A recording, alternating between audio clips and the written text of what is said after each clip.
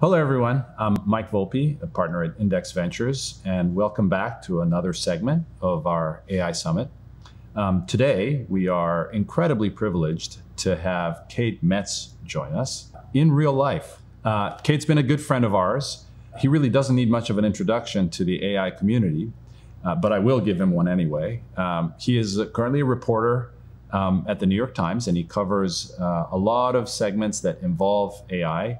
Everything from obviously artificial intelligence and machine learning, driverless cars, robotics, virtual reality, and a bunch of other sort of emerging areas. Before the New York Times, he was a reporter at Wired, and before that, he was at the Register. And we really wanted to talk to him today because he's written what we think is one of the seminal books in AI called Genius Makers, which is really the story about the emergence of AI all the way back from the post-war 1950s period to today.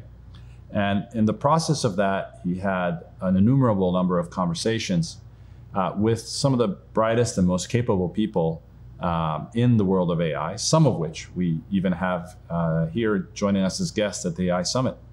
And so he's joining us to kind of share with us some of the narrative, his stories, and everything that he's learned in the process of writing his book. So, Cade, welcome. Thank you for joining us. Thanks for having me. I'm going to start off with the motivation behind writing this book.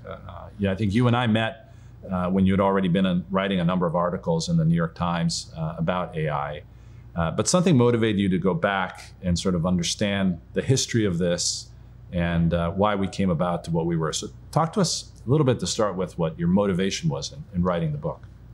Well, it was a circuitous route, but there was a key moment when it began, which people may or may not be familiar with. But in 2016, this AI lab in London called DeepMind, which had been acquired by Google, built a machine to play the ancient game of Go, which is a lot like the Eastern version of chess, only it's far more complicated.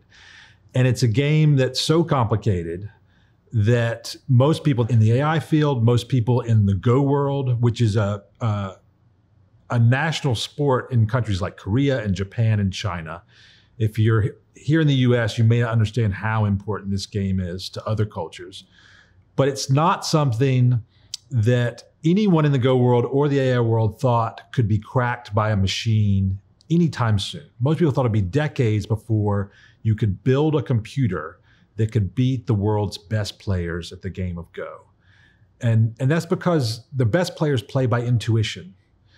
Unlike in chess, where you can sort of map out what you're going to do, map out how the game's going to go, you often play by feel, the best players will tell you.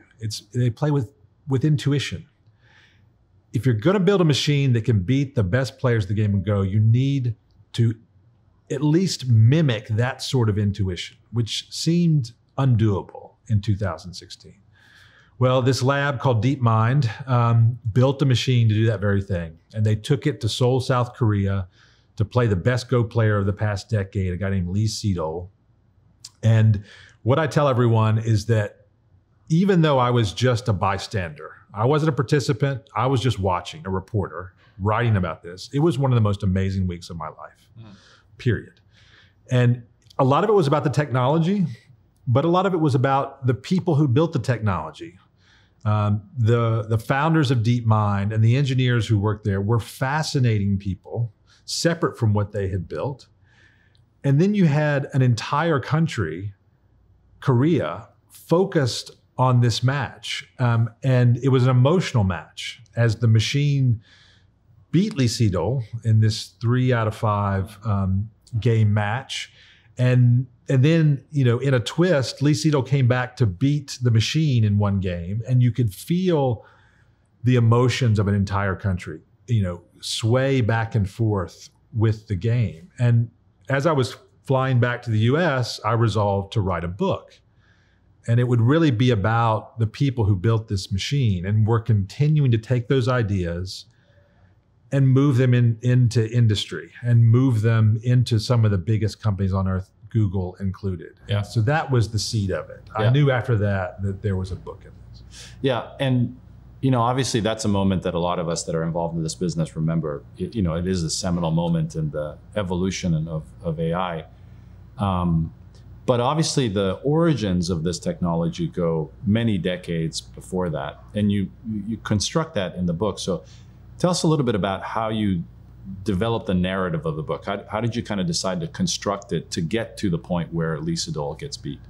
So that was what was so interesting to me, is that originally the book was about the DeepMind folks. And like I said, they are incredibly fascinating people. But what you realize as you step back from what they have done is that they are building on decades of work and research of others. As I started to think about the book, the center of gravity shifted from those folks who were of a certain generation to a much older generation, and a guy named Jeff Hinton, who has worked on this one idea that's at the heart of that Go machine, at the heart of so many technologies that are coming to the fore now, the idea of a neural network, which dates back to the 50s.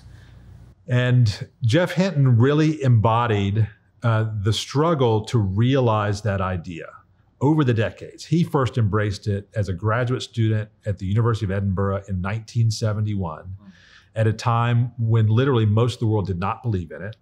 He embraced it. And over the decades, as opinions about this idea would kind of ebb and flow, and mostly, no one believed in this idea, except at, a few moments along the way, he continued to work on it. And that became the thread for the book, right? This one idea, which was finally realized in about 2012 and is powering so many of the technologies that are important to us today, it became a book about the people who struggled to realize that one idea. Yeah.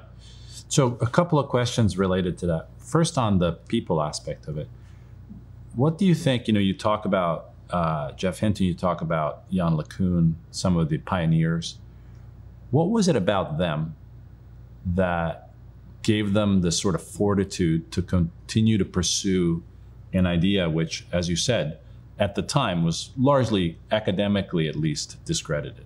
What is it about them? Well, it's a personality trait that I admire. Not just believing in something, but enjoying something, even though the rest of the world is telling you shouldn't, right? There's something noble about that. Whatever field you're in, right?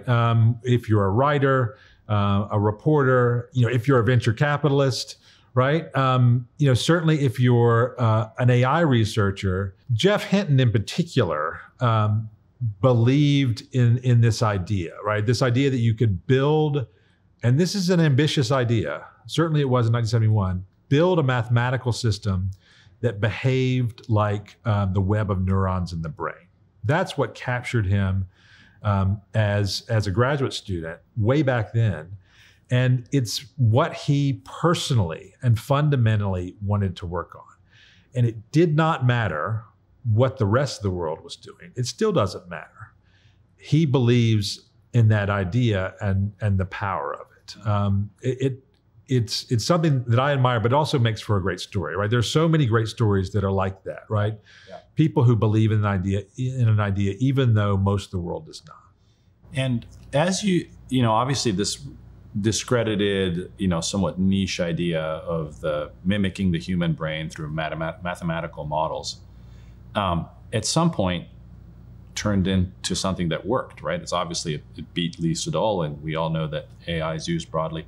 What were the things that shifted around it to make this sort of somewhat obscure idea turn into more of a reality?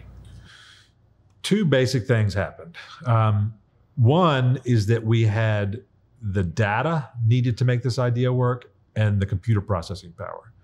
So a neural network, in its simplest form, is a mathematical system that can learn a task by analyzing data.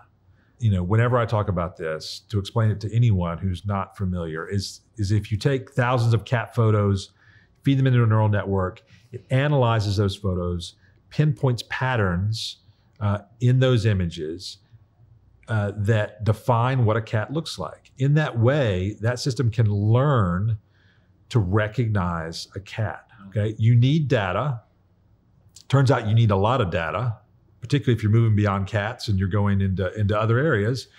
And then you need the processing power needed to analyze that data. Back in 1971, when Hinton embraced the idea, we didn't have that. We didn't have it in the 80s, didn't have it in the 90s. By 2012, when there was an inflection point, we had both, right? We had the data, basically because of the internet, right? It made it easy to collect that data. A lot of the data was shared by individuals like you and me and everybody else on Earth. Yeah. But it was easy to collect, but we also had the processing power. People figured out that, strangely enough, graphics chips that are in game consoles and in your computers and render graphics, that could be applied to these neural networks and the training of these systems. Those two things came together, and it came together in Jeff Hinton's lab. And there's this key moment where he and two of his students build a system that can recognize images with an accuracy that was never possible before. And that's really when things shifted and the world woke up to this. The ImageNet contest that they were very successful in. As you survey that sort of 20, 30-year history of the evolution of neural networks, there's obviously the Jeff Hinton part of the story. Anything else that sort of, as you were doing the research, kind of caught you by surprise and you were like, I didn't expect that, or this is sort of an unusual twist to the story? Well, what I knew on some level, but continued to surprise me, was how tiny the community was and how interesting these people were. Jeff Hinton, in addition to everything we've talked about technically, he could be the most amazing person I've ever met, just personally. The guy, he literally does not sit down, for one thing. He's had this longstanding back problem. And so I can't tell you the amazement and the internal excitement I had when he told me that, despite this back problem, he and Google and Alan Eustace, who was the head of engineering essentially at Google, found a way, despite this back problem, to secretly fly him, across the Atlantic to London to vet DeepMind before Google bought them. It's such an amazing moment where they have to physically, Rube Goldberg style, get him into this plane so he can take off and land, without sitting down, which he does not do. Those types of moments were astonishing. And what I found is that all those moments were interconnected. It's such a tiny group of people at various points, but certainly, in the AI field as a whole, but certainly that neural network idea was centered around a tiny, tiny group of people. And as I found more and more moments like that, it was amazing how it all interconnected, right? Because it was such a small community. Yeah.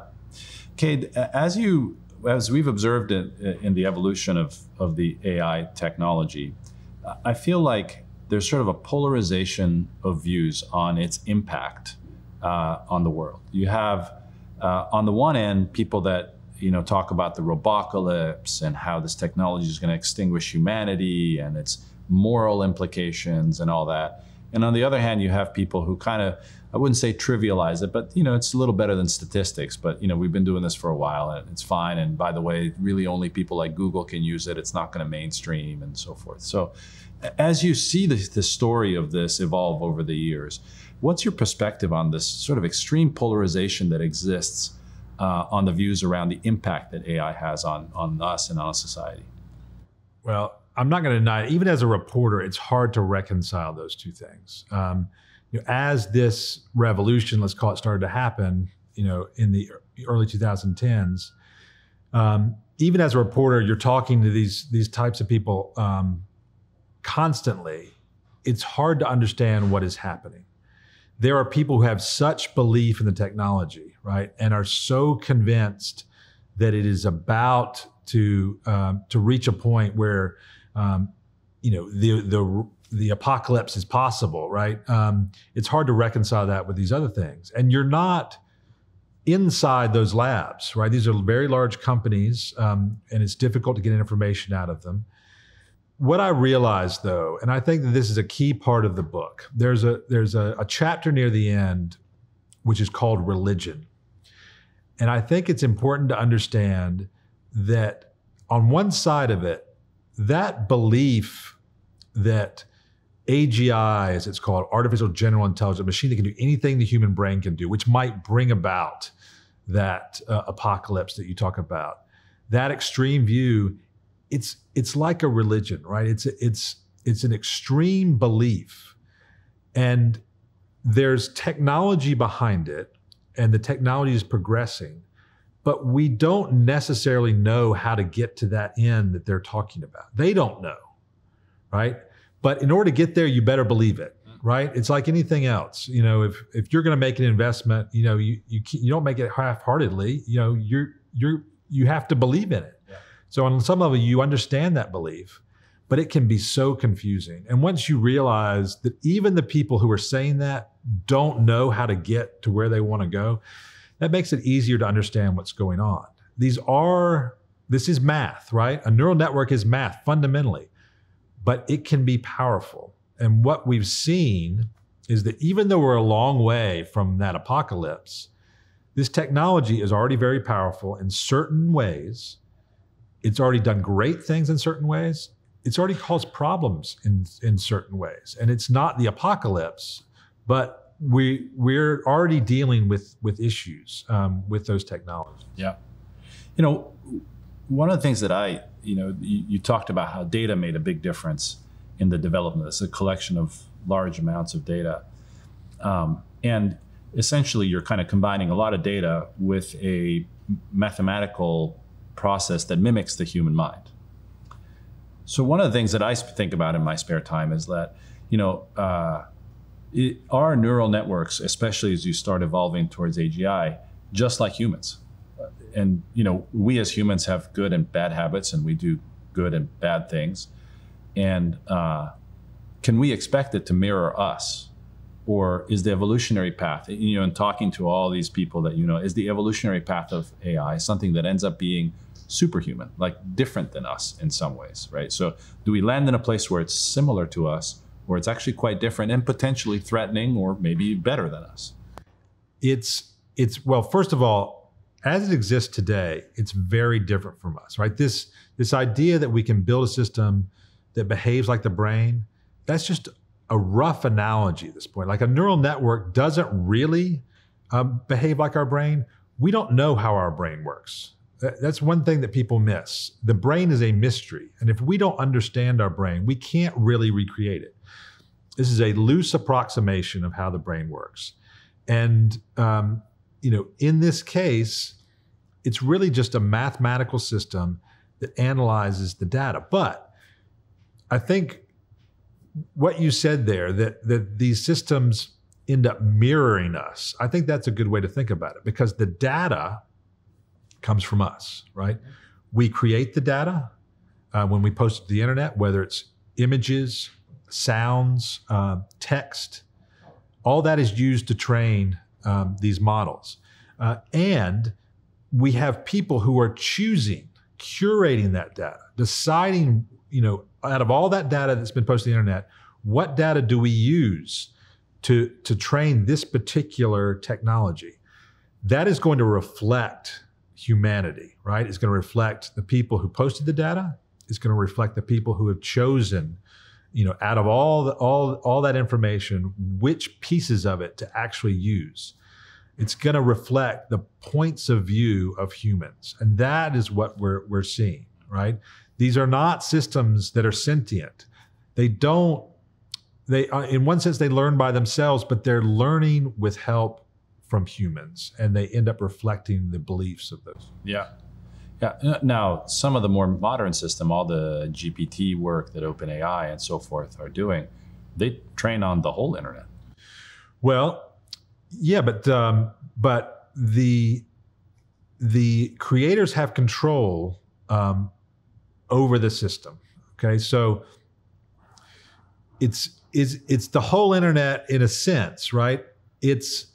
We think of the whole internet. I mean, you were born in Italy. I think of the whole internet as the American internet, the English internet, right? So you're choosing the English internet, and that's going to reflect a certain point of view, right? You could train a model on the entire internet, which would be all different languages. You make these choices, right? You limit the scope, you expand the scope. the thing to remember is that, and this is where the problems come in, is that we as humans cannot wrap our heads around all that data. Okay. Yeah. So the machine can take advantage of all that data, what's called the American internet, and it can find the patterns in all that data and make use of them. We cannot do that. What it means is we can't understand everything that the machine is learning, right? We make these choices, but in the end, we don't really know what it's learning because we can't learn in the same way. Yeah. We can't see everything that's in that data, right? It's a mystery in some ways. Yeah. Oh, super interesting. Okay, so on the evolution of the technology, which sort of in some ways is going to mirror your journalistic path now and into the future, there have been some pretty seminal moments, right? There's, the original neural network work, all the backpropagation stuff, the ImageNet moment, the AlexNet moment in 2012. Most recently in 1718, there's a lot around transformers and attention, also done by a lot of Jeff Hinton's work. Are we through with all the big stuff, or do you expect some other sort of big breakthrough moments to occur in the coming years? Well, I think you've hit on the interesting areas where there's still progress, right? So in the GPT-3 area, these models that train on enormous amounts of data, we haven't seen the end of that, right? And that's as we throw more and sometimes different data at these models, they get better and better and better. And you've seen that with specific projects.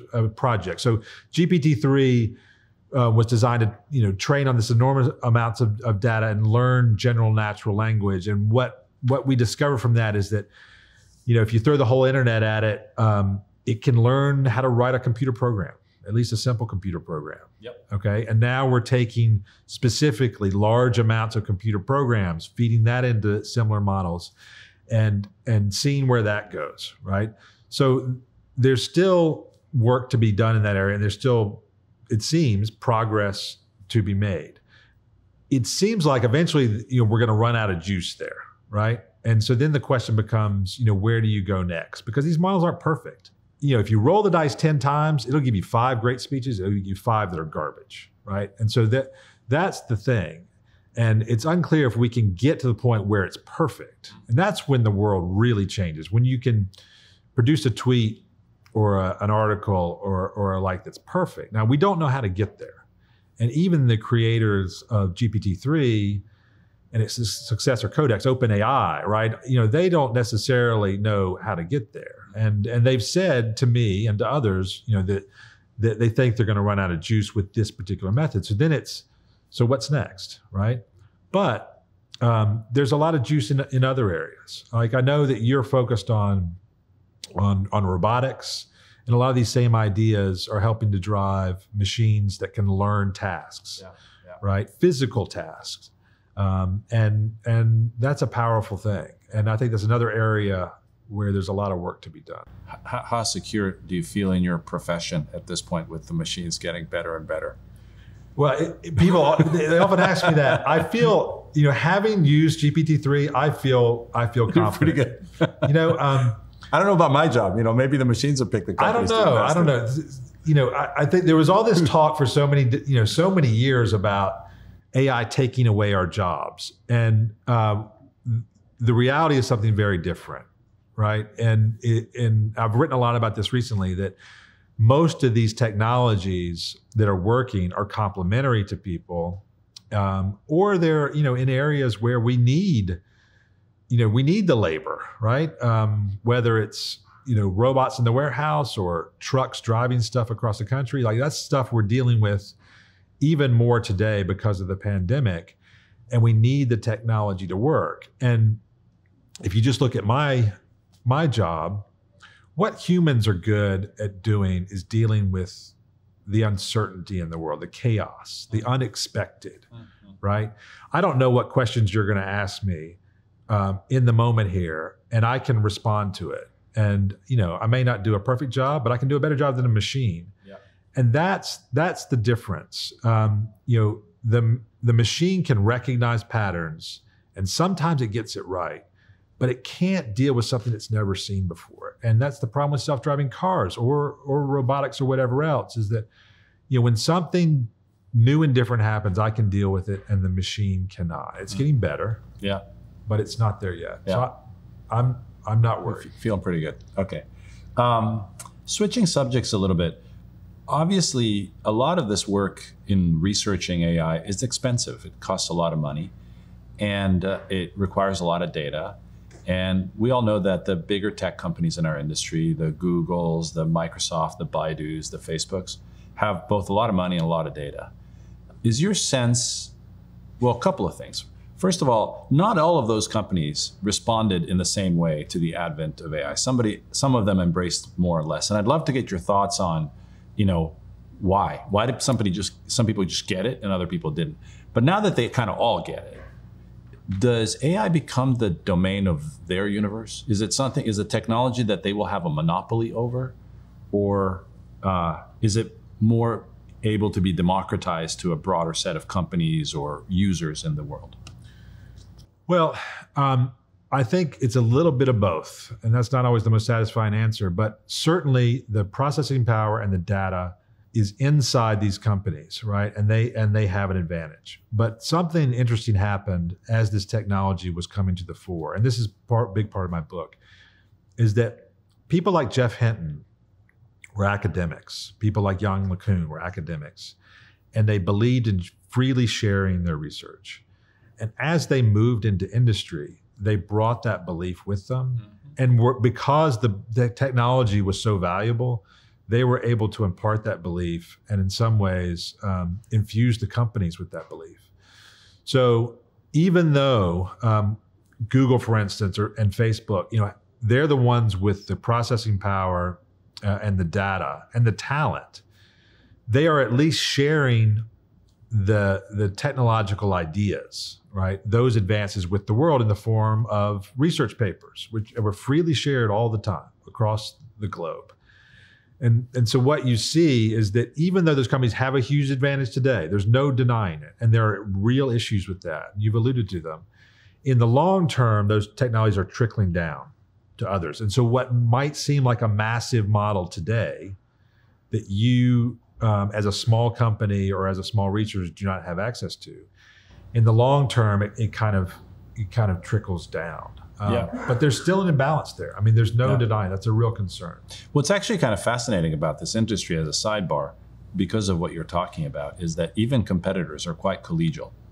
In a lot of other work that we do as venture capitalists, the competitors really don't like each other. Yes. But in AI, they're like, we're competing with each other, but they're very friendly. They go out have a beer, they chat. There's sort of some of that academic spirit. Isn't that amazing? Yeah. Like how that tiny group of people was able to change the way these giant companies behaved. Yeah. Like and it's not like this is like a minor technology, right? This is important technology in a lot of ways, and yet you have that collegial atmosphere you talk about, which is so unusual. Yeah. I mean, people that are directly competing with each other go have a drink and chat with each other and share ideas and so on and so forth. It's very, very, very unusual that way. A lot of our audience are founders, and the book that you talk about, and as you do the research work, the people that are involved are more academics that passionately pursued an idea, but there's this common thread of passion and belief and conviction, which is something that a lot of founders intuitively they have to have. And you talked about this a little bit earlier about Jeff's kind of conviction and what he believed in. And maybe you can elaborate a little bit of what are the characteristics of a person that is able to maintain that conviction, the passion that they're working on in the face of adversity? Well, like I said, I admire that sort of thing.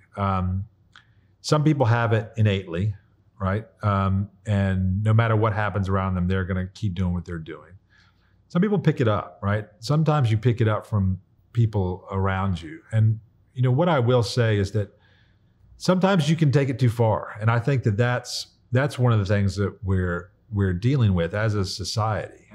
You talk about the crowd who has talked about the the robot apocalypse and really taking this to extremes, right? Here in Silicon Valley, as you point out, you have to have that belief. But are there cases where you can take that too far? Absolutely, because I think that it can be hurtful if you're not stepping back from that and thinking about where things might go wrong, how the rest of the world will perceive this. I think we all need a realistic understanding of what the technology can do and where it's going to make decisions about how to use it, right? How to regulate it or not, where to put it, where to not, and that belief, can get in the way. But in a lot of ways, it's admirable and understandable, and it has to work that way, right? Silicon Valley would not advance these technologies if that wasn't part of the culture. Yeah, well, we certainly have to be optimistic about the stuff that we work on, because we fail more than we succeed. Right. So, right. Okay, so last thing that I wanted to ask you, obviously, I'm not going to ask you to make predictions per se, because that's not what you do, but I know you pursue themes. Yeah. As it pertains to this world of AI, what themes in the last 6 months, or what themes do you expect over the next couple of years to be the most interesting ones that, you wrote the book that brought us to today. Yeah. What gives you the twinkle in the eye about the next 5 years? There are basically, when it comes to AI, like 3 interesting areas that I think about a lot. One is the natural language stuff, the GPT-3 stuff that we've talked about. The other one is robotics, right? In the warehouse and other areas. And the third, which is a little bit different than the robotics thing, is the self-driving car thing. Mm-hmm. Talk about hard things to write about and the hard things to even think about. The self-driving car thing is, in one sense, it continues to progress. These cars are getting better and better. In another sense, it's still not as powerful, I think, as a lot of people think that it is. And that's what I spend a lot of time thinking about, because we continue to have an enormous amount of money going into it. The number of players is shrinking, but the money, continues to go in, and that's, if it's going to be realized, that's what has to happen.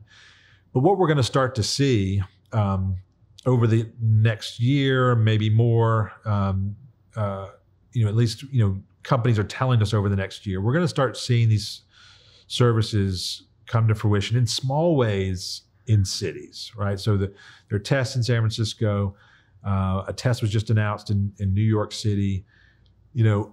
At the very least, that's an opportunity to see how these cars really behave in real situations. And that's what this story is that these things can work in contained situations. How contained are they? When do they work? When do they not work? I think that's going to be super interesting. Yeah. And fascinating. So, Cade, on those last 2 areas that you talked about, robots and cars, they have a similarity, which is that when you think of them mimicking human work, it's a lot of things that we do fairly mindlessly. Most people drive reasonably mindlessly. If you have a warehouse robot that's moving a package from one shelf to the other, it's pretty mindless.